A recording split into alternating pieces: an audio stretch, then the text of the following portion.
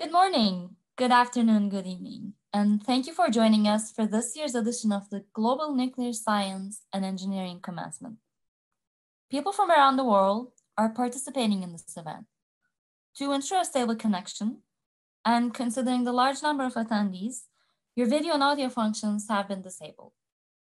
There will be a short question and answer session at the end of today's ceremony. You've already sent more questions than we have time for, so thank you. Please note that we may only have time for a couple of questions at the end, so we may not be able to get to yours, and we will not be able to answer questions in writing. Please stay till the end of the commencement for the opportunity to submit a quote on your experience today. Finally, today's session is being recorded and will be made available online in the near future. Now, a few words of welcome from one of our young graduates, Catherine Obisasan. Hello, everyone.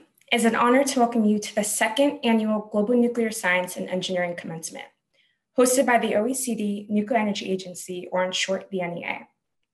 My name is Catherine Obisasan, and I am the 2020 to 2022 Junior Policy Analyst, Young Associate at the NEA, and also a recent college graduate myself. In May 2020, I graduated from the University of Maryland with a bachelor's degree in International Relations and Economics. And like much of you, my commencement was held virtually. Being a recent graduate in current times, I've come to understand the value of celebration. Celebrations serve as both a send-off from your community and a reminder from those who contributed to your success that you're ready to embark on the next part of your journey. With the context of COVID-19, it is important students still receive this send-off and reminder. With this in mind, the NEA has gathered a group of accomplished professionals from the nuclear community to let you know that your work has not gone unnoticed. I now warmly give the floor to the Director General, William D. Magwood IV. Good morning, good afternoon, good evening, wherever you're located around the world. Welcome to the second of the global commencements for nuclear engineering. My name is Bill Magwood. I'm Director General of the Nuclear Energy Agency, and it's a true pleasure to be here today to welcome you to this special event. With COVID-19 raging still across the world, it's very difficult for universities to hold their traditional commencement ceremonies. These ceremonies are very important. They both celebrate the accomplishments the students have made in completing their studies and also give them important words of advice to move forward into their careers. Because of COVID-19, many of these ceremonies have been canceled. However, we at the Nuclear Energy Agency have concluded that there is a value in recognizing the accomplishments of those who have been through the difficult studies of nuclear engineering and nuclear science and other areas related to nuclear technology. These areas are very difficult under the best circumstances. Under these circumstances, it's even more difficult. But across the world, hundreds, if not thousands of you have accomplished. And so to that, congratulations. Congratulations on the hard work. Congratulations on completing a very unique area of study, one that many people find too difficult. But you are among the elite and you have completed your studies. So congratulations. And for those of you who are moving into professional careers, we look forward to welcoming you within the nuclear sector. Today, you're going to hear from a series of speakers, and these speakers were selected because they provide a diversity of views about nuclear technology and where your talents can be best applied. And they will all have special advice for you. I, for myself, have been working in the nuclear sector for all my professional career, which is about 4 million years now. And in that time, I have served both in industry and in government and in regulation, and now today as Director General of the Nuclear Energy Agency in the multilateral organization. Through all those experiences, I can tell you that I don't think in all the years that I've been involved in this business that there has been more exciting a time than there is today. There's more innovation, more new thinking in the nuclear sector today than there has been maybe since the 1950s when nuclear was born.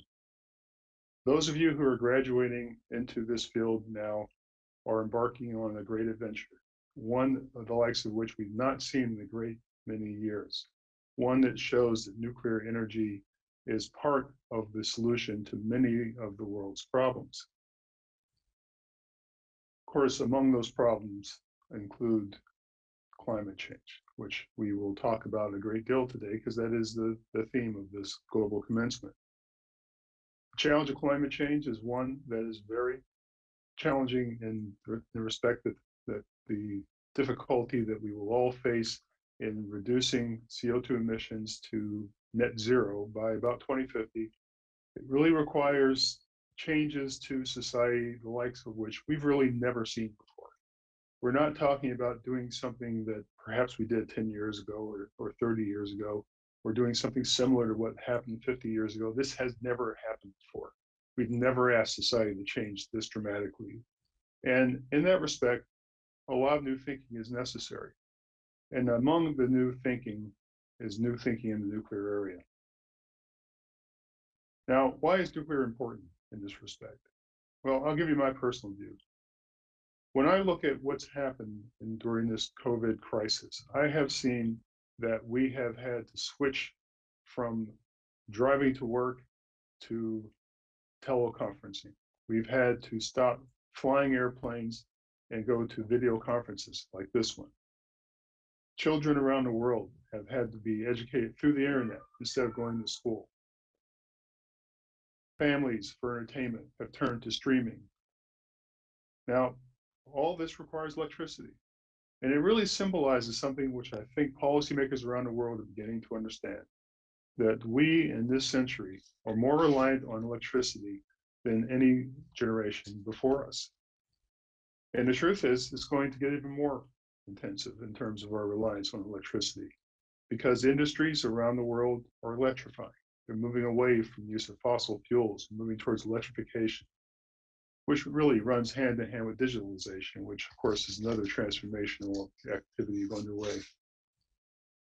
And transportation is moving, it seems like inevitably, towards electrical vehicles as opposed to gasoline and petrol-fired vehicles. These are huge changes in society, but they also show that reliance on electricity around the world is going to grow, electricity demand is going to grow, and if we're trying to reduce the impact on the environment at the same time, then there are not many options that we have before us. We at the NEA believe that nuclear is a big part of the solution. That nuclear energy, which today, right now, is the largest source of clean energy in OECD countries and in the larger economies around the world. And globally, nuclear is the second largest contributor to electricity that does not emit greenhouse gases. Nuclear energy is the only non-emitting technology that's dispatchable and expandable. And we believe that if you're serious about climate change, you have to look at nuclear power. Now, this doesn't mean that you have to build nuclear power plants in every country. Don't think that'll happen. Don't think it should happen. But many countries are looking at building nuclear plants and expect that in combination with renewables, that this provides a very clear pathway to net zero emissions of carbon. So in that context, you are graduating.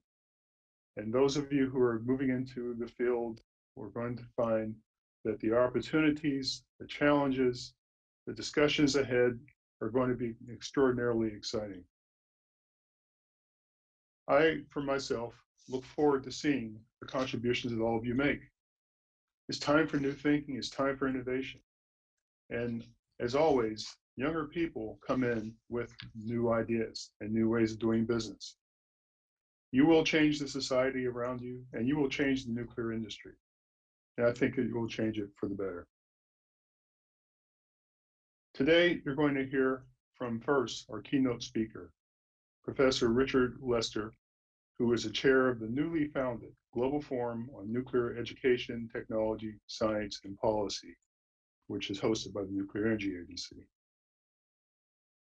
Professor Lester is also Associate Provost at the Massachusetts Institute of Technology, where he oversees the Institute's international activities. He'll talk a little bit more about the Global Forum. But the Global Forum is an exciting new initiative that provides for the first time a global framework for cooperation among academicians that are working in the nuclear sector, something we're very excited about.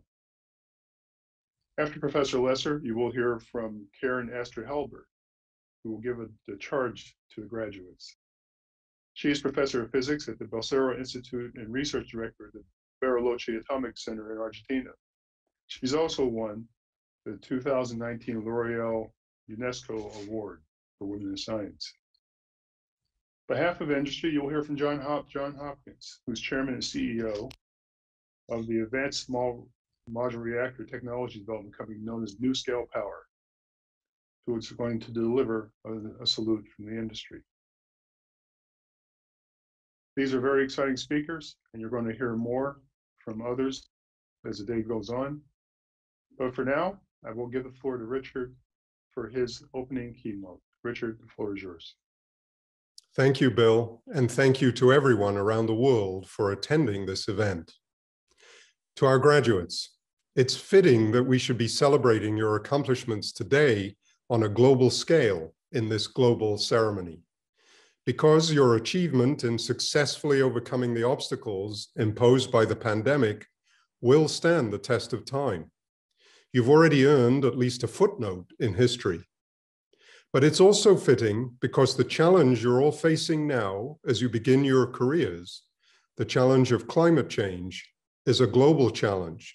And if you succeed in meeting that challenge, it will truly be a historic achievement. I'll return to this point, but first, let me introduce myself. I'm Richard Lester, and I'm Associate Provost at the Massachusetts Institute of Technology.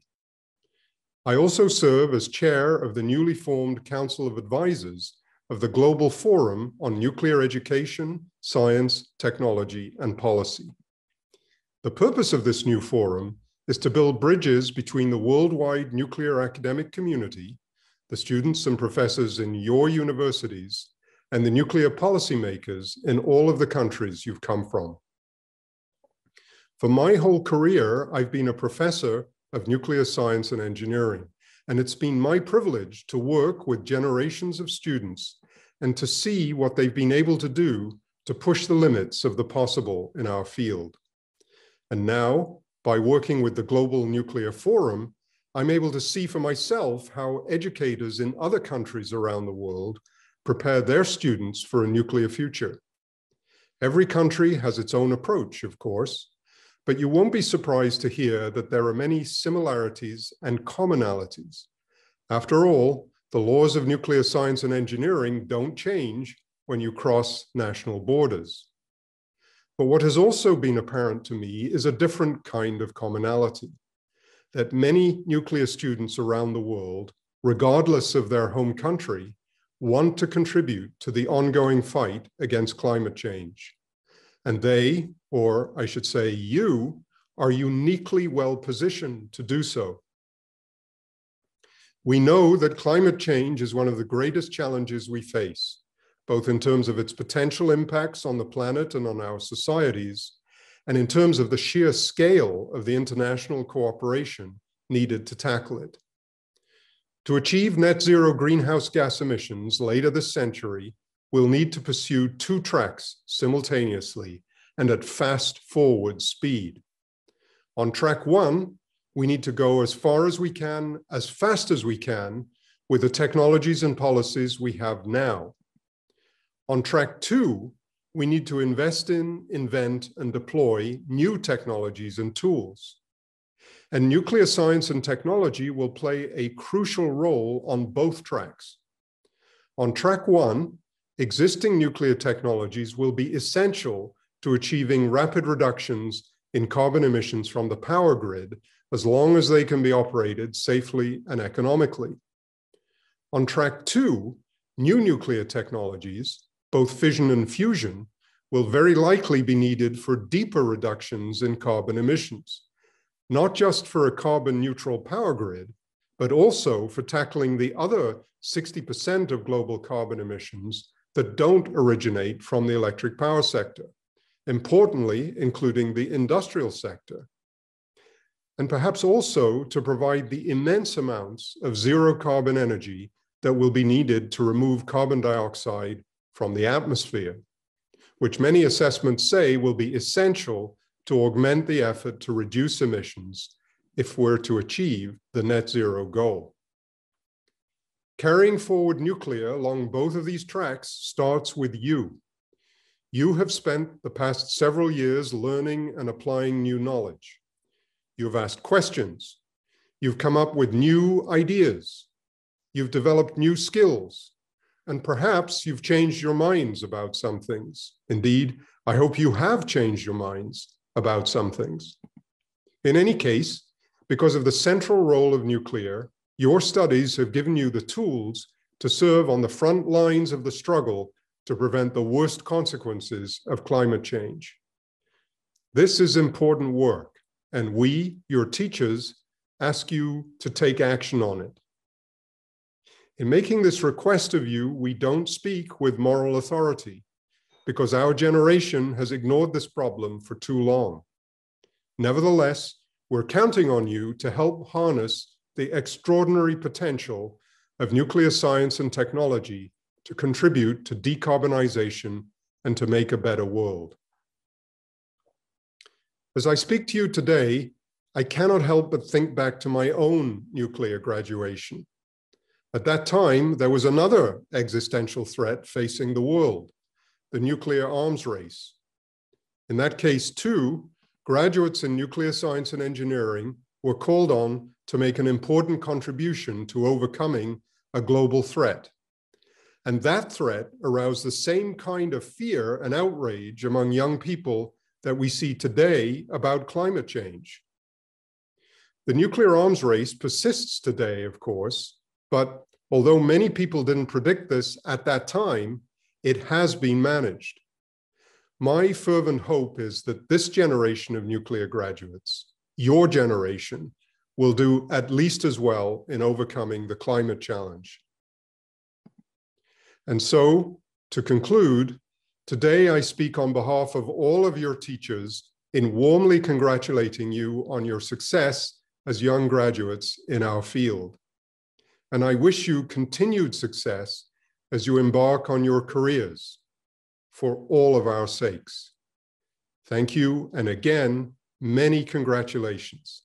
Thank you very much, Richard, and I greatly appreciate your comments. And again, thank you for being the first chair of the Council of Advisors for the Global Forum on Nuclear Education. It's going to be a very exciting and very important opportunity to bring the academic community around the world together. And I particularly appreciate your comparison between the Cold War of the past and the climate change crisis. Because yes, you're right, there is the same kind of emotion that goes into these from many people. But I think it's also worth pointing out that if you look at the resources that were expended during the Cold War, we've not come close to approaching that in the current crisis. So it'll be interesting to see how things develop in the coming years. Our next speaker is going to be giving the charge to the graduates. And this will be given by Karen Hallberg. And Karen, I'm looking forward to your remarks. Please, the floor is yours. Hello, everybody. I'd like to first thank the NEA Director General, William Magwood, for his very kind introduction. It is a tremendous honor for me to have been invited to speak at this momentous occasion. I congratulate you all for this achievement. Of course, you must feel fulfilled, proud, and happy to have completed an important step in your lives. Remembering my own graduation, I recall I felt a mixture of accomplishment, of relief, and above all, of deep gratitude to all those who had supported and helped me and trained us during our career. I also remember feeling anxious about what will come. In that moment, I recall the words of my grandpa, an English railway engineer who immigrated to Argentina in the beginning of last century. When I graduated, he told me very seriously, enjoy this moment in which all your future lies ahead. Mine, instead, my future already lies behind me. So, carpe diem, enjoy what you've achieved to now, and look ahead with optimism, compromise, and responsibility. And here's what I'd like to stop and reflect on this last word, responsibility. You have received a tough training you have studied and have acquired knowledge. You are now prepared to be experts in your fields. And this knowledge is precisely what will give you power and authority, what will enable you to contribute to the well-being and to impact on the lives of people throughout the world. So it is important to realize that this knowledge should be used in a responsible and ethical manner. Your professional work should be guided by the same ethical values that apply in everyday life, including intellectual honesty, fairness, objectivity, openness, respect for others, and trustworthiness with yourselves, with your colleagues, students and institutions, and also with the general public. You should also serve as role models for your future students and for fellow researchers and professionals, and you should exemplify responsible practices in your teaching and in your professional lives. To encourage young nuclear engineers and physicists at my home institution in Bariloche, the Balseiro Institute in Bariloche in Argentina, to encourage these young students to reflect on their values, we offer them the possibility of taking an ethical oath in the same spirit of the medical Hippocratic Oath, which reads, I promise to work for a better world where science and technology are used in socially responsible ways. I will not use my education for any purpose intended to harm human beings or the environment. And before acting, I will consider the ethical implications of my work. I take this oath because I accept that individual responsibility is a first step on the path to peace. So, well, the challenges, the challenges ahead are formidable, and as young and promising professionals, you have a very important role to play. Several of those challenges stem from decades ago, and others are more recent. Let me tell you, for example, way back in 1955, and concerned about the uncontrolled and on the tremendous release of energy and destructive power of the explosions of hydrogen bombs, Albert Einstein and Bertrand Russell wrote a beautiful manifesto in which they urged scientists, technologists, and policymakers to reflect on the consequences of new technologies on humanity and on the environment, and to imagine new ways to solve conflicts, mainly relying on rational thinking and dialogue. As a consequence of this manifesto, the Russell-Einstein Manifesto, there was a first meeting in a small town of Pugwash in Canada, and this led to the currently known Pugwash Conferences for Science and World Affairs, which was awarded together with one of its founders, the nuclear physicist Joseph Rotblat. It was awarded the Peace Nobel Prize in 1995 for their efforts to diminish the part played by nuclear arms in international politics and, in the longer run, to eliminate such arms. In addition to these old problems, but still very, very current, in addition to that, we're now facing important challenges posed by the relentless degradation of our environment, and we're witnessing the direct consequences of climate change we are ourselves generating. And here is where your role becomes even more relevant. You can contribute to curb this trend and to ensure a sustainable future for everybody on this planet. This is also part of your responsibility. So to conclude, let me recall the final words of the Russell-Einstein Manifesto, which has served me as a guide in my professional and private life. It reads the following: we appeal as human beings to human beings. Remember your humanity and forget the rest. I wish you all an intense and happy life. Thank you very much. Well, thank you very much, Professor Hallberg, and I think your comments were very, very thought-provoking. I mean, we often speak about the special responsibility that scientists and engineers have in all that they do, but particularly in the nuclear area. And we focus greatly in our framework on the need for everyone in the nuclear sector to take personal responsibility for nuclear safety and to understand that everything they do, no matter what their role is, contributes to that. So all of you out there listening, think very carefully about this. You're embarking into a field that does have special responsibilities. And I appreciate Professor Hallberg's sobering thoughts on that comment. So now we've heard the keynote from Richard Lester. We've heard the charge to the graduates from Karen Hallberg, and now we're going to hear from a CEO. We're going to hear from John Hopkins, who is the chairman and chief executive officer of NuScale Power. A long-term colleague, and I'm sure he'll have some very interesting comments to make. So, John, the floor is yours. Thank you, Director General Magwood, for that kind introduction. Hello, and congratulations to you and your loved ones on this momentous achievement. It's my great honor to deliver commencement remarks today for this incredible group of graduates from all over the world. It has been a challenging year, to say the least, and you all should be extremely proud of your accomplishments during these unprecedented times.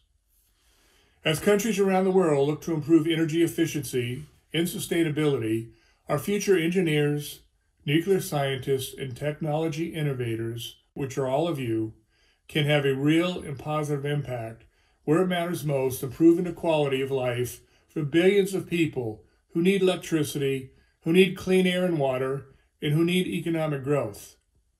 And by working to stop climate change, one of the most pressing challenges of our time. As we shift our energy consumption away from greenhouse gas emitting power sources that exacerbate the effects of climate change, we must invest in clean sources of energy that will remain resilient in the face of our changing environment. And as countries around the world rethink and rebuild their critical energy infrastructure, the resiliency, safety, and economic benefits of nuclear energy are a true game changer. As leaders in the nuclear field, we will look to you for the solutions that will bring us closer to a carbon-free future. I am confident that each and every one of you can bring about that critical change. At NuScale, we don't view the solution to climate change as a one-size-fits-all, zero-sum game. We truly need all of the above: renewables, nuclear, hydro, and more if we're going to mitigate the disastrous effects of climate change successfully. Furthermore, we recognize that the next generation of nuclear power plants must adapt to climate changes, including an increased frequency of extreme weather events. It will be your challenge and responsibility to carry on this vital role nuclear energy plays in our lives currently and bring it into the 21st century. As you know, NuScale has developed a game-changing nuclear power plant rooted in the fully factory fabricated NuScale power module, capable of generating 77 megawatts of electricity using a safer, smaller, and scalable version of pressurized light water reactor technology.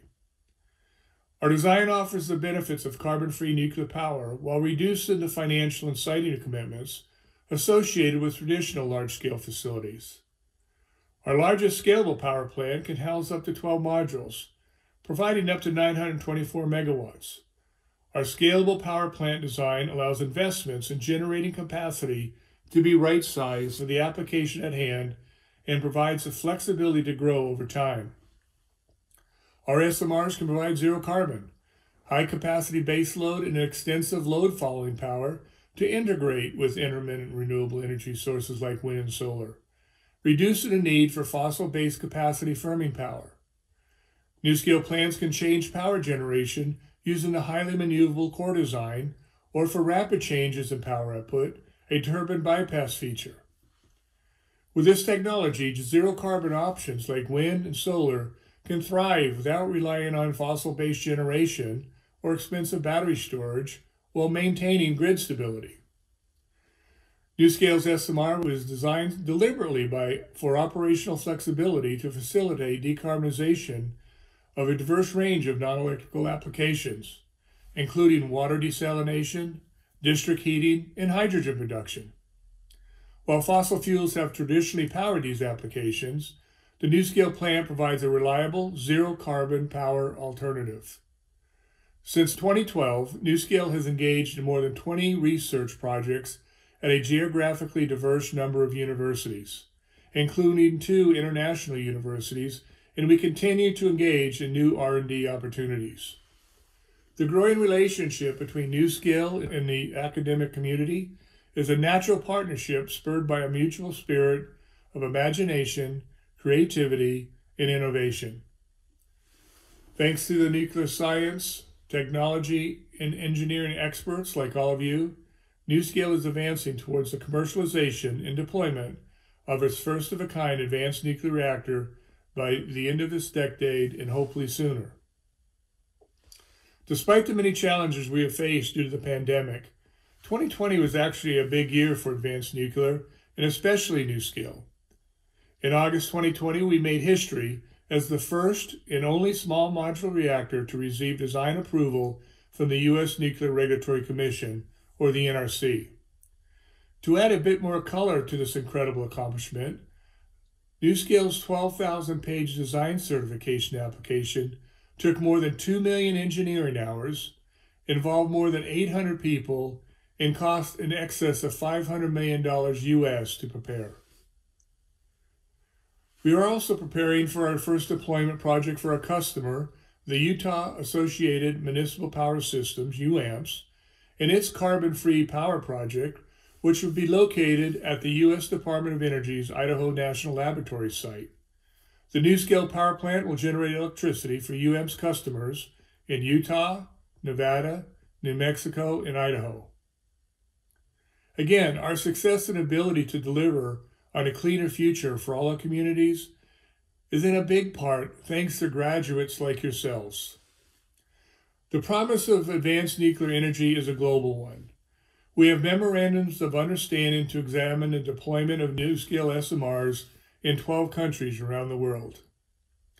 We see nuclear energy and SMR development on a global scale in the path forward for our company's success and for the betterment of humankind. I hope you see the same opportunities in your prospects thanks to nuclear engineering. An exciting career, opportunities for innovation, and personal enrichment that aligns with your own goals and aspirations to help make our world a better one. We must all work to demonstrate how cleaner and safer advanced nuclear designs can bring numerous benefits, economic and environmental, to countries around the world as they seek innovative paths to complete a clean energy transition. As you move on to the next phase in your career, you join an incredible community of nuclear experts, engineers, and advocates that are there to support you and to learn from you and work with you to bring about a better, more sustainable future. You are graduating at an exciting and crucial time for nuclear energy. There is much work to be done, but I am confident that all of you are ready to take on this important charge. While the challenge before us looms large, I have no doubt that each of you will play a part in building a cleaner, healthier, and more hopeful future for people around the world. Congratulations on all your work, and good luck. Thank you very much, John. And I particularly appreciate the fact that you highlighted a very important aspect of the work that you're doing, which is that the advanced technology that NuScale Power has designed is coming to market soon. This is not the thought that many people have is that advanced nuclear is decades away. NuScale is perhaps a handful of years away, before the end of this decade. So that shows that these technologies are coming to the market very, very soon. So this is not the long-term future we're talking about. So thank you for your remarks. And my thanks to all the keynote speakers today, Richard, Karen, John, and Karen will be joining us later for the panel discussion. So again, thank all of you for your very, very, very insightful comments. So we're going to move on to the panel session. In addition to Professor Hallberg, who spoke already this morning, we're going to also hear from Luis Martin Vega, who is the Dean of Engineering at North Carolina State University, Pushkar Karaka, who is the Deputy Director of the Climate Science Awareness and Solutions Program at Columbia University, Jessica Lovering, who is the co-founder and co-executive director of the Good Energy Collective.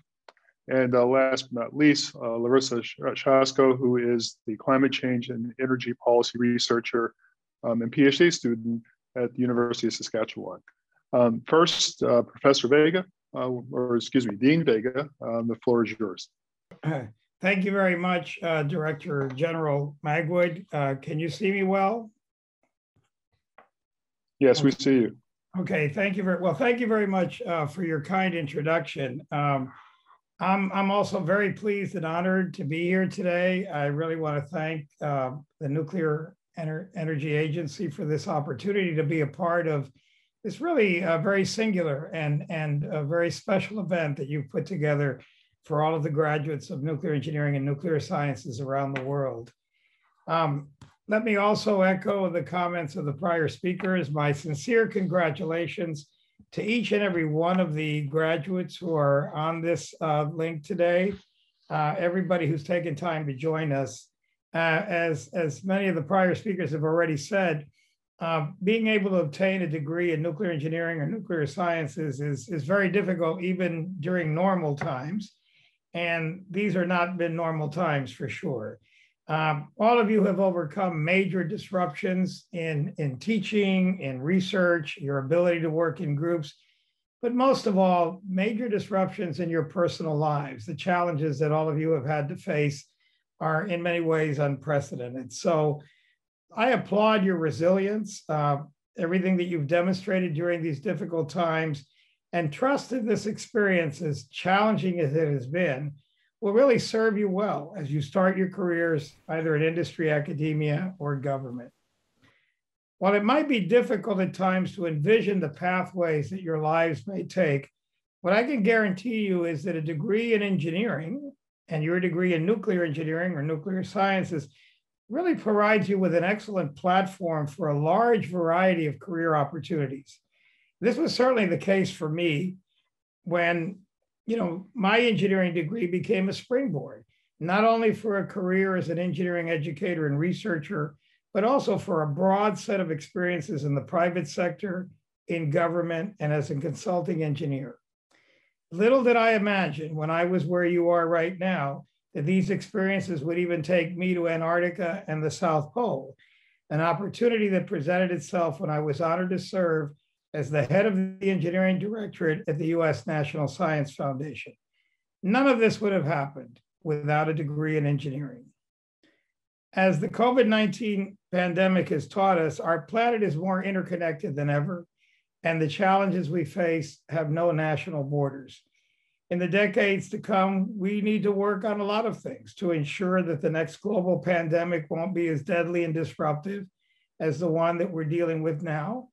We need to assert a future that will be one with clean air and water, adequate sanitation, plentiful food supply, and most of all, clean, reliable energy available to all, and especially those in rapidly growing developing worlds. Our greatest challenge is to accomplish all of this in the face of a climate crisis that is forcing us to alter the way that we're used to living in our developed world, especially when it comes to energy generation. Now, I think that most, if not all of you, would agree that there really is no one silver bullet that will ever resolve our global energy and climate change challenges. But nonetheless, as Bill Gates has expressed in his book, How to Avoid a Climate Disaster, it is hard to foresee a future where we decarbonize our power grid affordably without using more nuclear power. Since nuclear plants are also number one when it comes to effectively using materials like cement, steel, and gas, he concludes that all the cheapest paths to zero carbon involve using a power source that is clean and always available. In other words, nuclear power. So you can see that each and every one of you as nuclear engineers and scientists are not only well positioned, but you have a very special role and responsibility to play in assuring the sustainability of our planet. At the end of the day, assuring a sustainable, healthy, and secure planet for all mankind has to be our ultimate goal. This is a goal that all of us at North Carolina State University are working on every day, and certainly our Department of Nuclear Engineering. NC State is home to one of the nation's leading departments of nuclear engineering. We have a long and storied history, the first university in the US to offer a PhD in nuclear engineering, and the first to open a nuclear reactor on a college campus. The latest one, Polestar, is what you can see in my background, and it's one of the most utilized university reactors in the US and internationally. Our faculty members and students are working to maximize not only the lifespan of current reactors, but also leading research and development in next generation light water reactors. Our faculty have also established teaming agreements with TerraPower, X-Energy, GE, Hitachi, and others to make the next generation of reactors a reality in the near future. Our nuclear engineering department is also a global leader in plasma science and engineering and in nuclear nonproliferation. And this provides our faculty and students many opportunities already to make a major impact on the safety and quality of life of people around the world. I'm very proud of their work and very proud that our college is home to such a prominent and internationally recognized nuclear engineering program. As I mentioned previously, your degree in nuclear engineering, rather than limiting your life options, really expands them. It is a tremendous platform for career opportunities that you might never even imagine at this moment. Our nuclear engineering alumni have taken leadership roles at local, national, and global levels in many areas, nuclear power generation and others, and that shows the depth and breadth of opportunities available in this field. And what I want to do is share quickly 3 examples of nuclear engineering alumni at NC State so you can see their career paths. Ray Odierno is an individual who earned his master's degree in nuclear engineering at NC State, but shortly after receiving this degree in his government and military career, he was assigned to be a main US liaison in global nuclear nonproliferation talks and events in the European theater. These experiences, because of his background in nuclear engineering, catalyzed a very quick rise in his responsibilities and propelled him to a very distinguished military career, where eventually General Odierno rose to be a 4-star general and chief of staff of the US Army, which is the highest position you can have in the US in this domain. The second alumni is Linda Butler. Linda Butler earned her bachelor's degree in nuclear engineering from NC State, then went on to do a master's degree in medical physics, and then a degree in medicine. After years in private practice, Dr. Butler is now the chief medical officer at Rex Healthcare, one of the largest hospital systems in North Carolina, where she and her team were leaders in addressing many of the challenges posed by the COVID-19 pandemic in the state of North Carolina. When Linda is asked oftentimes about her background, people will note that they are more impressed, she tells me, by her degree in nuclear engineering than her degree in medicine. I think they understand how difficult it must have been, but that was the platform that she started from. And then finally, Alan Eisenhower was also a graduate of our nuclear engineering program at NC State, went on to be a commissioned officer in the US Navy, but after leaving the Navy, he joined Oak Ridge National Laboratories, went on to do graduate work in nuclear engineering at the University of Tennessee, and has had a long and distinguished career at Oak Ridge National Labs, where he is now the Deputy Director and Chief Operating Officer of the whole institution. So these are just 3 examples of the type of leadership roles and careers taken on by nuclear engineers. I just want you to know that you should feel confident that you have the education and skills to face any problem and take on any task. Go forward with the knowledge that even when there is still a lot in your future that needs to be defined, you have a platform. You're working from a platform that's going to enable you to be the one who does a lot of this defining and empowering what you do. So finally, my exhortation is for you to go forward with the following virtues. Go forward with the thought of excellence in everything that you do. Perseverance in the fact that you need to persevere through the hardest of times. You've already done this in many ways because of the pandemic. Be bold in the way you address things in the future. Be optimistic about what you can accomplish.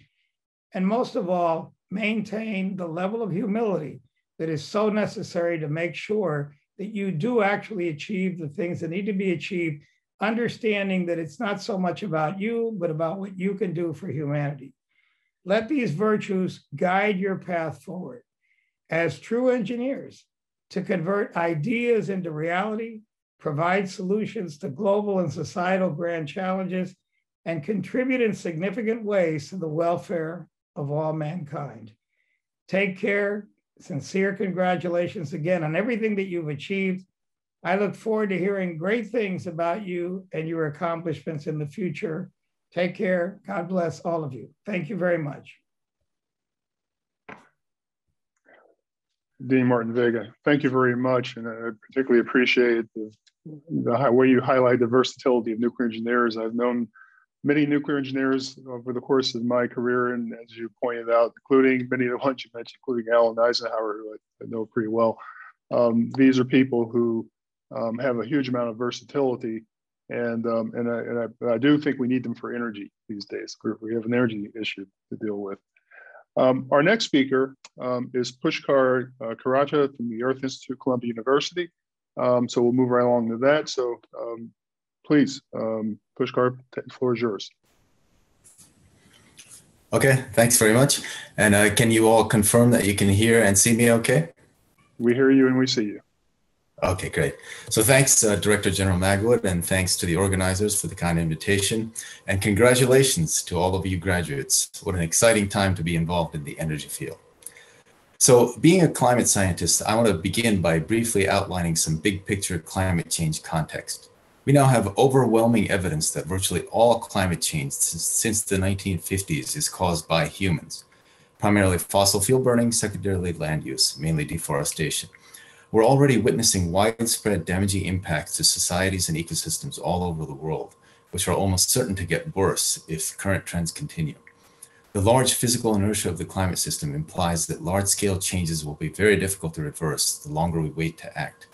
Thus, the combined scale and urgency of the human-caused climate crisis represent an unprecedented challenge to human civilization. As an aside, very similar statements are true for the closely related crisis of outdoor air pollution, which is also caused largely by fossil fuel burning and which leads to around 5 million premature deaths per year globally. For optimism, fundamentally, we know how to solve the problem. Namely, within the next few decades, we must scale up clean energy sources by as much as possible while phasing out fossil fuel emissions, along with land use improvements like reducing deforestation and enhancing ecosystem restoration. We should also be optimistic because despite the ongoing pandemic, we're all incredibly lucky to be living at a pivotal moment in human history. Because of the large inertia of both the climate system and world energy infrastructure, the choices we make this decade and the next will reverberate for centuries, if not millennia. It might surprise many of you to know that despite the great complexity of the Earth's climate system, the biggest sources of uncertainty in long-term projections of climate change are actually near-term national energy choices. But the bottom line requirement is very certain. The world needs every proven large-scale non-fossil energy source that it can get in the near term. And this brings me to nuclear power and the crucial role it has played, and all of you could possibly play, and the crucial role nuclear could continue to play in the near future if it's given a fair chance. Many of you might be familiar with a peer-reviewed scientific paper I published in 2013, co-authored by Jim Hansen, in which we analyzed a simple counterfactual scenario. What would have happened if nuclear power never existed? I got the idea to write that paper after witnessing widespread backlash against nuclear from much of the world public and some governments following the Fukushima accident. We found that because nuclear does not emit greenhouse gases or toxic air pollutants, it prevented massive amounts of mortality and emissions that would have resulted from fossil fuel burning. Using the same methodology as in that paper, I recently extrapolated our numbers based on the latest available energy data, and I found that over the past 50 years, nuclear power has prevented over 2.5 million air pollution-induced premature deaths and over 90 gigatons of CO2 emissions globally. That's the equivalent of hundreds of large coal power plants never having been built, or in other words, the past 57 years of coal burning in the US, the world's second largest coal user in recent decades. In addition, by mid-century, projected nuclear power can prevent up to 7 million premature deaths and over 200 gigatons of more CO2 emissions if it continues to displace coal. Jumping ahead a few years, many of you might not be as familiar with a peer-reviewed paper I published in 2019, co-authored by another colleague, Makiko Sato. We analyzed energy, electricity, and CO2 emission changes in Japan and Germany after Fukushima, and found that if these countries had reduced their coal and gas power instead of nuclear, they could have together prevented about 28,000 air pollution-induced premature deaths and over 2 gigatons of CO2 emissions in the first 7 years after the accident. These lost opportunities provide useful lessons, especially the prime importance of curtailing fossil fuels instead of a major clean source like nuclear. For example, if Germany had simply paused its nuclear phase-out and reduced its coal power instead, it could have prevented up to 16,000 premature air pollution-induced deaths and 1 gigatons of CO2 emissions by 2035. Likewise, the US and the rest of Western Europe can each avoid 100,000 premature deaths and about 7 gigatons of CO2 emissions if they too cut coal instead of nuclear in the near term. Thus, our papers and many others demonstrate that without nuclear power, it would have been even harder to mitigate the climate and air pollution crises because the energy it supplied almost certainly would have come from fossil fuels, overwhelmingly coal, which cause much higher air pollution-related energy produced. The final topic I'd like to briefly discuss is the role of nuclear power as assessed in the IPCC's special report on global warming of 1.5 degrees Celsius, published in 2018. This report analyzed 85 scenarios that limit global temperature to 1.5 degrees Celsius above pre-industrial by 2100. In most of these scenarios, nuclear's role in the world energy mix increases very substantially. For example, roughly doubles between now and 2050. Thus, it's clear that nuclear will remain a very important energy source through most of this century, especially in the critical time frame for climate change mitigation, i.e. the next 2 to 3 decades. Similar findings are presented in the IEA's report on net zero emissions by 2050, published just a few weeks ago. In closing, I offer some brief words of advice. Avoid getting caught up in false and counterproductive dichotomies. The solution to the climate crisis will almost certainly not be 100% renewables, but nor will it be 100% nuclear. The energy mix of a given region will have to be customized based on whatever works there. Remember, the scale and urgency of the crisis require that all proven non-fossil energy sources must be kept on the table. So as you enter the workforce or academia, don't hesitate to advocate for nuclear as a clean energy source, along with solar and wind. And lastly, I hope you always pursue your goals with the greater good in mind. Nuclear power has done a great service for humanity, and I hope all of you feel privileged to be part of its continued development. Thanks for your attention and best wishes for the future. Well, thank you very much for your analysis. It's very, very interesting to hear those numbers, and I particularly appreciated your observation that it's never going to be just nuclear or not just renewables, but we really need both. And and I think also your note that really every country has to do the analysis to find out what they need, what the proportions are right for them. That also fits what we've done at the NEA, and a lot of the analysis we've done shows that we really have to look at this on a local basis, a country by country basis, to see what makes sense for each economy. So thank you for making those comments. Jessica, you can come back now. And our next speaker is Jessica Lovering, the co-founder of the Good Energy Collective. Jessica, the floor is yours. Thank you.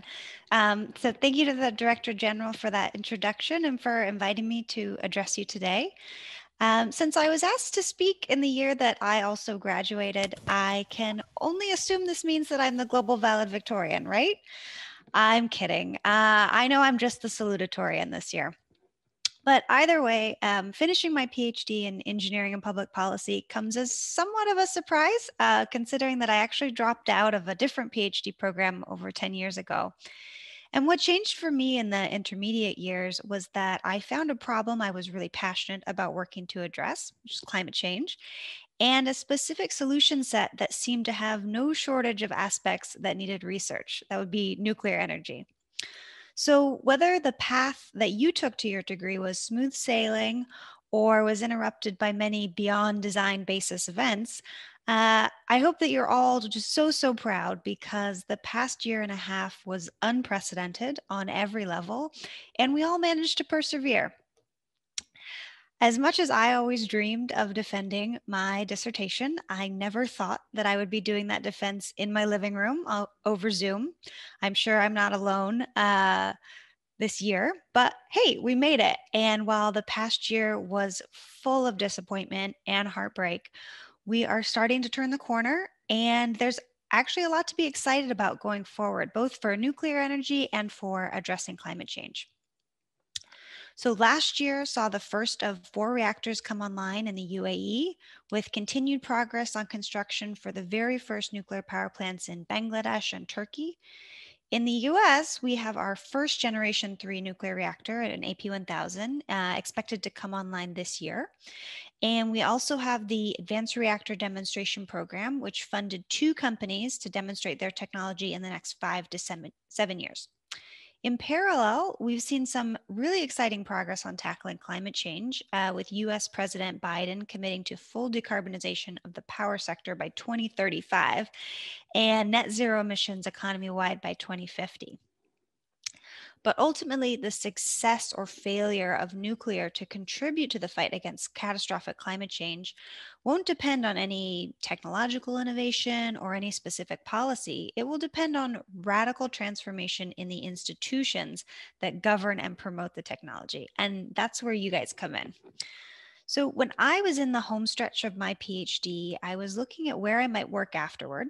And I just couldn't find a place where I could do the type of nuclear policy work that I felt would have an impact. And I wanted to launch my career somewhere that was focused on nuclear energy as one of many tools to fight climate change, but also that took issues of justice seriously. So as a solution, I ended up founding a new org called Good Energy Collective, along with some other amazing folks who shared this vision of building a new kind of workplace. There are so many wonderful organizations already working in nuclear, and I'm sure some of you are lucky to be joining one of them soon.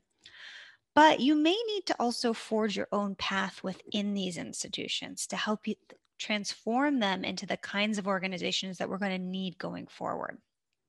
Think about it this way. We have less than 30 years to fully decarbonize the global energy system. Those 30 years are also going to be the bulk of your careers. So each of you has a really unique opportunity to contribute, yes, but also to transform the system within itself. Because as COVID-19 has exposed, climate change is not the only global challenge we are facing. We are also facing economic inequality, racial injustice, global poverty, and we're increasingly aware how interconnected all of these issues are. And this is where you, as early career nuclear professionals, have such a valuable role to play. You can bring a fresh perspective and the energy to work on these challenging and interrelated problems. We need to build workplaces that are more diverse, more inclusive, and more equitable, but we also need to reimagine what it means to work on nuclear.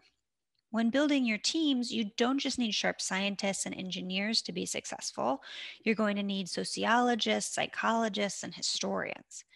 To build new nuclear projects, you won't just need the right technology or the right business plan or the right communication strategy, but you're going to need a community engagement plan. And that plan needs to share power and decision-making with the local community to ensure that risks are well understood and benefits are fairly distributed.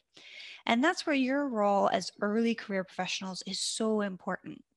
From my perspective, we have a wealth of experience to learn from in the older generation, but there is so much value, and it's often underappreciated, from the early career graduates. You don't just bring energy and fresh ideas, but also an openness and willingness to challenge the status quo. So I'd like to congratulate all of our nuclear science and engineering graduates again, because you persevered through this challenging time and are now well prepared to face all of the opportunities along with the obstacles that you'll come across in your careers. Thank you. Well, thank you very much, Dr. Lovering. I didn't realize that. Congratulations. That's Thank fantastic. you. And I wanted to, well, one thing you said really, really captured me, which was your comments about that we have to change the mindset when it comes to engaging stakeholders and making them part of the decision making.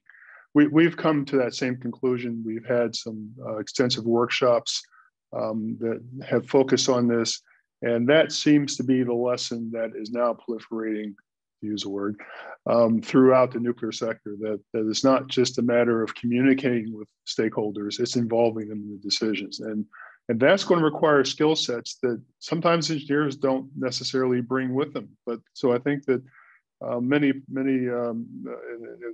Professor Lester could speak to this if he were with us in the Global Forum. That is one of the conversations that has been had in the context of the Global Forum, that there needs to be a broader approach to educating nuclear engineers in the future because of these new skill sets they need. So thank you for highlighting that. Now, the final speaker for the panel discussion is Larissa Shasko, the PhD student who is coming to us from the University of Saskatchewan. And I think, Larissa, you were one of the first panelists we had on a webinar when the COVID crisis began. So you've come full circle. So we have you back. I'm pleased to see you. Please, the floor is yours. Thank you, DJ Magwood, for the warm introduction and for the opportunity to be here today for this day of celebration.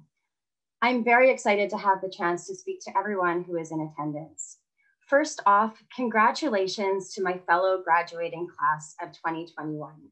Graduation is, at the best of times, a major accomplishment, but this year, during this time of great uncertainty, it's also a sign of resiliency. Building resiliency is not easy, but it is pivotal to our ability to survive the climate change crisis. While there are no vaccines for climate change, there are solutions. And each one of us who is graduating and entering our careers in the field of nuclear energy are part of the climate change solution. I always think back to something one of my first academic mentors said, that anything can be researched, anything can be studied, but so what?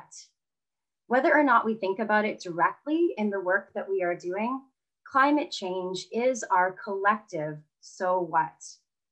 Nuclear energy has an essential role in lowering global greenhouse gas emissions while simultaneously supplying energy for economic and social development.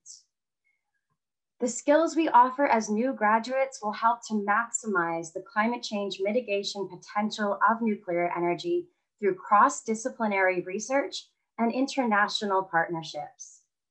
I know it's hard to comprehend that just as the world emerges from one period of crisis, another major threat to humanity still requires immediate attention.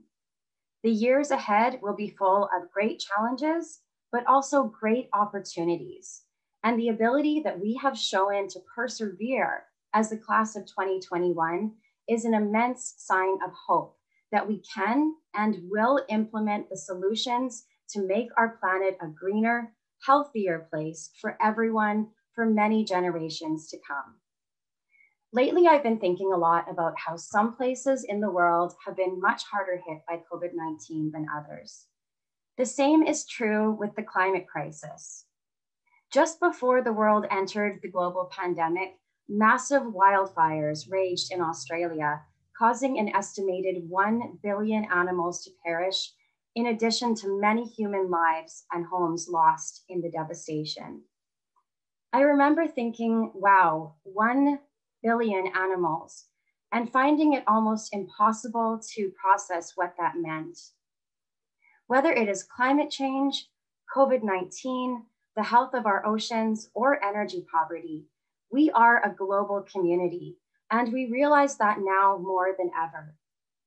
I'm proud of the leadership my home country of Canada has shown in supporting development of small modular reactors as a climate change solution, while fostering a culture of transparency, openness, and collaborative action. The more we work together, the better off we will adapt and overcome this next period of uncertainty. The COVID-19 pandemic has forced us to be apart, but has also brought us all closer together. During the past year, I had the opportunity to participate as a fellow of the NEA's Nuclear Education, Skills, and Technology Framework. For my fellowship, I took part in the Small Modular Reactor Hackathon, which was a fast-paced 5-day virtual event in August of 2020.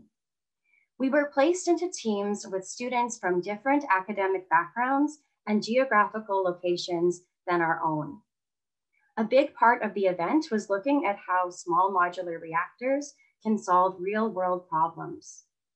The strength of the ideas that emerged showed that online platforms can help us work more collaboratively at an international level. This event was the perfect chance to connect with nuclear energy experts and other early career professionals from around the world who collectively agree that nuclear energy is cool and can help cool the planet. When I participated in the hackathon, I was just finishing up my master's degree in public policy. I started the PhD of Public Policy program just a week after I successfully defended my master's thesis. It has been a busy year. I'm sure my fellow graduates would agree. For my PhD research, I'm now working on enabling the development of a youth-led engagement strategy for energy policy, climate change, and SMRs. I hope to encourage and support more youth to choose careers as STEM and social science researchers who can contribute to implementing the energy system decisions that are made today. I am excited to see so many mentors and those of us becoming future mentors at today's event. Finding ways to foster intergenerational transfers of knowledge can help advance policy solutions to climate change and energy insecurity, where advanced nuclear energy has an important role to play. It's an exciting time to be alive. Not every generation gets a chance to enter their careers at the start of the most major and rapid global energy system transition ever experienced. We literally get to design the future right now. Energy systems are extremely path dependent, a path dependency that we are about to see disrupted, opening doors to deployment of innovative low carbon technologies like small modular reactors. Energy system transition also opens doors to achieving energy justice for all, ending energy poverty, and improving quality of life and the health of the global population. While the in-person celebrations will still come, virtual celebrations like this are amazing in their own way. We are now more connected than ever before, and the skills we have to offer as early career professionals in the field of nuclear energy have never been more important than they are today. For all of these reasons and many more, I am so excited to be here today to wish all my fellow graduates and those entering their careers a huge congratulations on this major achievement in our lives. Thank you. Thank you very much. And I'm very interested in hearing more about this initiative that you've started with the youth-driven movement. So that perhaps there's some engagement we can have with you on that. So my thanks to all the panel. Let me ask all of you to come on camera, including Professor Hallberg. We'll have our panel discussion. Because we do have questions flying in. I'm already painfully aware that we'll never get to all these questions. There's just not enough time. But again, thank you for all your comments. Let me start with this question, because I think it's a very good question. As we are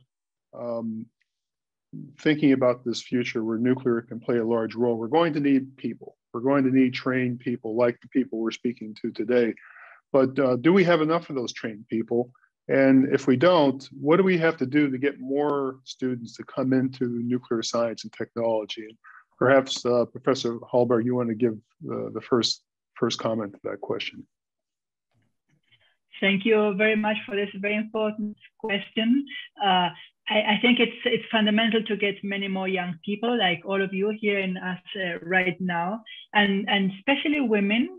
We haven't spoken about that, but I think it's very important to have many more women. We need more young people in general. In particular, we also need more women. So the numbers in engineering are still low. Worldwide, there are less than 30% women working in science and engineering. So I welcome all the women that are here. Of course, I also welcome all the young people, but this is very important. What to do with this?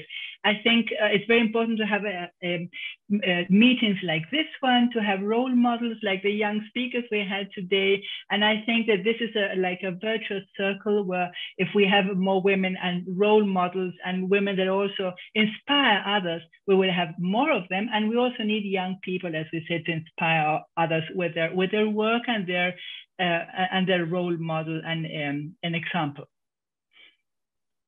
Well, I appreciate that. And as I think you know, we at the NEA have some very important initiatives going on right now to try to address those issues. And let me say, I think that you're a fantastic role model. So don't be surprised if we call you and haul you across the world to go meet young people, because I think you're a fantastic role model for them. Maybe Dean Martin Vega, maybe you'd like to comment on this as well. Yeah, what do you think? Yeah, well, I think, first of all, let me echo what Karen has said. And for us, that's been very critical, Karen. We've noticed a big difference since we now have 2 women faculty members in our department, right? Which we're very proud of as well. But a couple of things, Bill. One, alternate pathways. We have, our department has created a number of minors in nuclear engineering that students in other engineering fields are taking. You know, their degree in mechanical, but they're getting a minor in nuclear. But the most important thing is, I think we've got to start well before people come to the university, all right? We have a significant number of programs that we do, K through 12 summer programs in engineering in all different fields. And I know this is going to sound, but we started with high school. It's now middle school, elementary school. We even have them for young people who are deaf and have certain disabilities. We need to infuse the concepts and understandings of nuclear engineering into that domain much more, okay? It's almost too late sometimes if somebody comes to the university and they have no idea about the field or whatever. It still becomes a discovery field, as many people talk about it. So that would be my thought. And maybe, you know, the efforts of the NEA and others can play into that, because our nuclear engineering department does have a 1-week summer program. And, you know, over the years, we find that, you know, has been a pathway of sorts. But to be honest with you, even late high school is almost too late. I mean, middle school becomes a very, very critical domain for creating an awareness. And the awareness is not the word nuclear, it's what we're talking about today. It's what this field does and its importance in addressing the societal issues of climate change and energy and so on, because that's the conversation that you have at those levels. So that would be my thought, Bill. That would be my thought. I appreciate that comment very much. And I think your observation about the age of the students is something we've seen as well. I think some of you know we hold these international mentoring workshops, which are aimed at high school students and more often not high school girls, because they drop off the scope very quickly if you don't reach them at an early age, because they get discouraged and are told that they shouldn't be engineers, they should be something else. And so it's really important to get to those messages as soon as possible. So I appreciate the comment. Let me go to a question that came in from Dr. Karacha, because I think this is a very important question. You pointed out that nuclear can play a big role in dealing with climate change, but not all countries, at least I think the way people think about today, are prepared to build nuclear plants today. You know, building a conventional nuclear power plant is a big, complicated project that even countries like the United States struggle with. If you talk about small countries with small economies or emerging economies, how do they participate in this? What's your thought about that? Yeah, first of all, that is an interesting question. My only answer would be, first of all, backing up to what I mentioned in the remarks, which is that it's okay if a country doesn't pursue nuclear power, right? The energy mix of a given region really needs to be customized to whatever works there. And therefore, if they decide they don't want nuclear for whatever reason, cost or whatever other issue, then that's fine. We can involve them in climate change mitigation in other ways. To point out that in terms of global emissions, developing countries at this point, this is going to change, of course, as they become more energy intensive. But at this point, many, if not most, developing countries, their land use emissions are actually higher than their energy sector emissions. So one way we can engage them is by encouraging them to make land use improvements. So in other words, reducing deforestation, enhancing reforestation, and other forms of ecosystem restoration. So even if we don't involve them in the energy sector transition, we can still, either do technology transfer to help them realize the benefits of nuclear and other clean energy technologies, or, as I mentioned, just to do the energy sector themselves, and then have them be have them partner with us in making land use improvements, which is really where it's needed most anyway. Thank you, appreciate that. Let me go to Dr. Levering. You've been working this climate issue for quite a number of years now. It's something that I know you're very passionate about. And let me ask you a really unfair question. If we fail to meet the climate challenge, what will have been the reason? Why did we fail? Ooh, that is a hard question.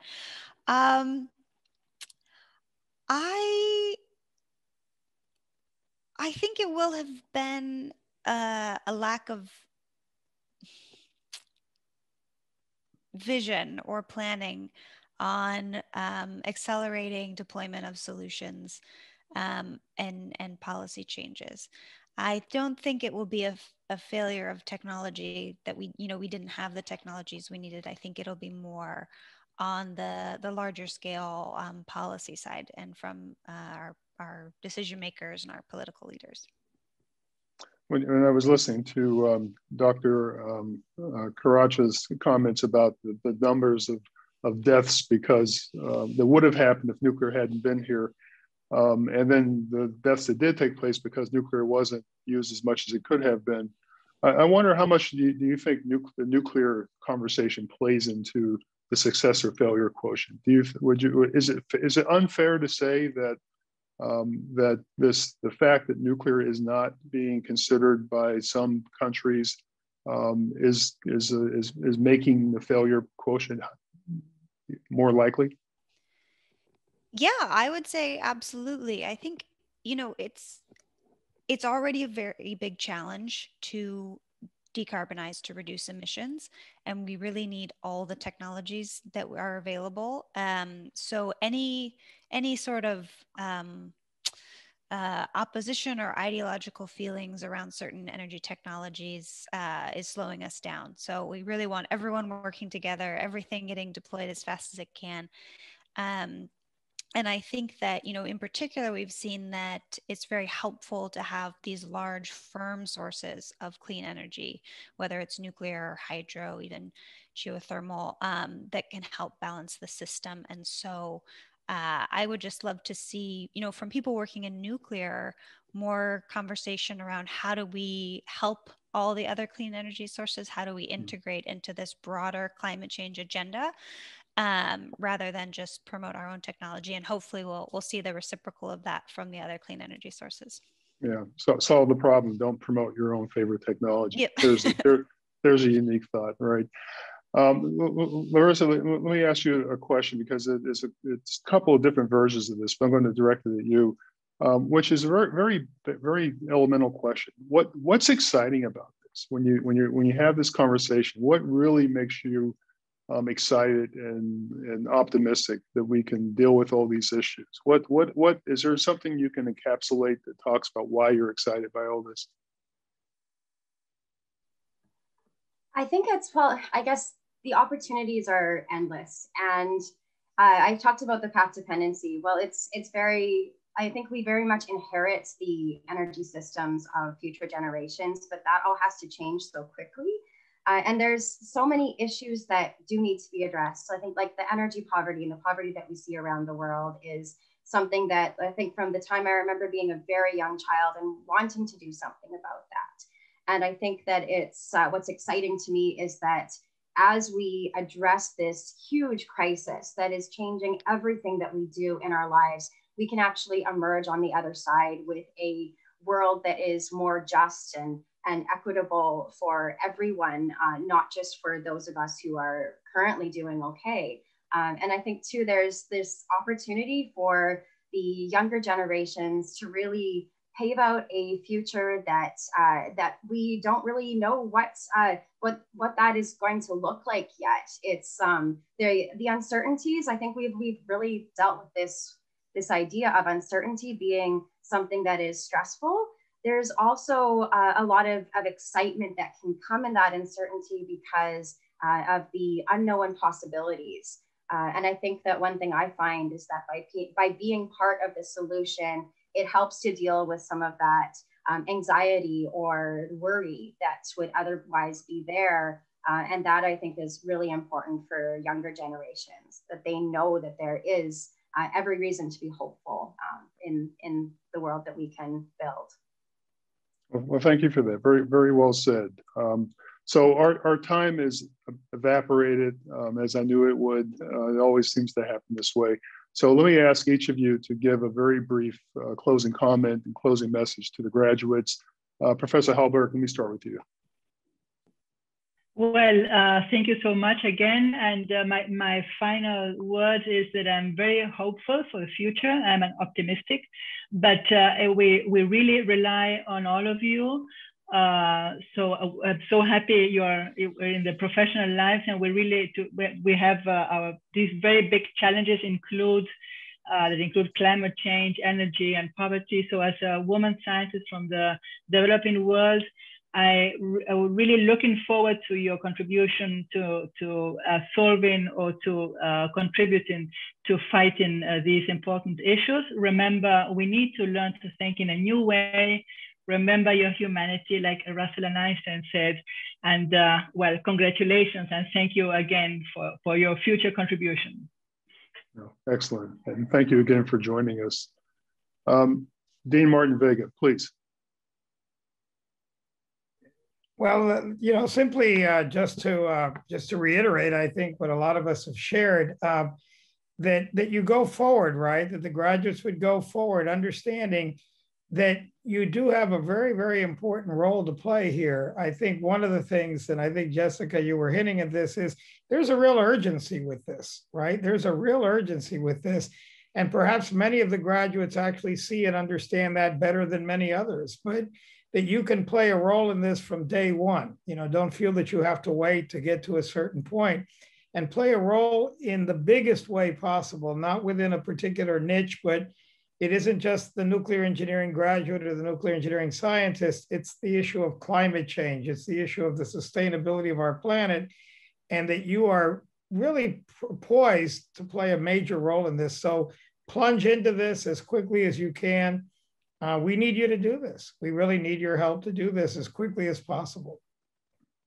I agree. Thank you for that comment. Dr. Karacha, please. Yeah, so first of all, congratulations and best wishes again to all of you graduates. The main thing I'd close with is just to encourage all of you to get involved in candid energy-related discussions whenever possible. For example, whether it's with family, friends, colleagues, and so on. And just remind them that all energy sources have pros and cons, right? So it's really unwise to disproportionately focus on the downsides of one energy source, whatever it is. In this case, we're talking about nuclear, which unfortunately gets a very bad rap, disproportionately so relative to the other clean energy sources. And just remind them that if there are nuclear skeptics out there, just remind them that the downsides of current generation nuclear technology are largely resolvable, right, by the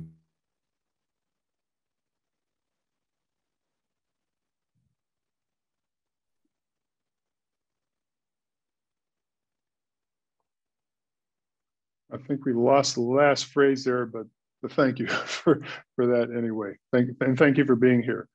Dr. Lovren, your turn.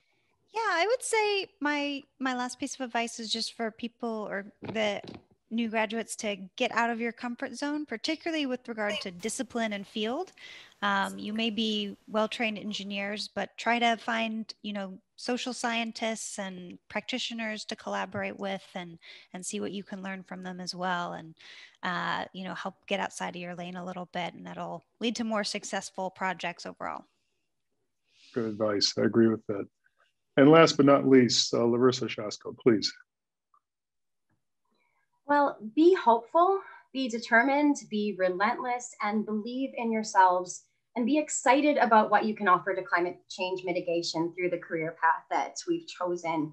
Share your enthusiasm with your friends, family, social media, and beyond. The general public is looking to the scientific community for leadership, so speak up and don't be afraid to be the thought leaders and innovators that the world needs right now.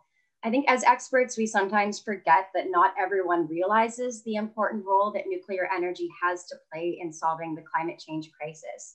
So the more we can communicate this potential in ways that foster open-mindedness, the more hope we can offer the public and future generations.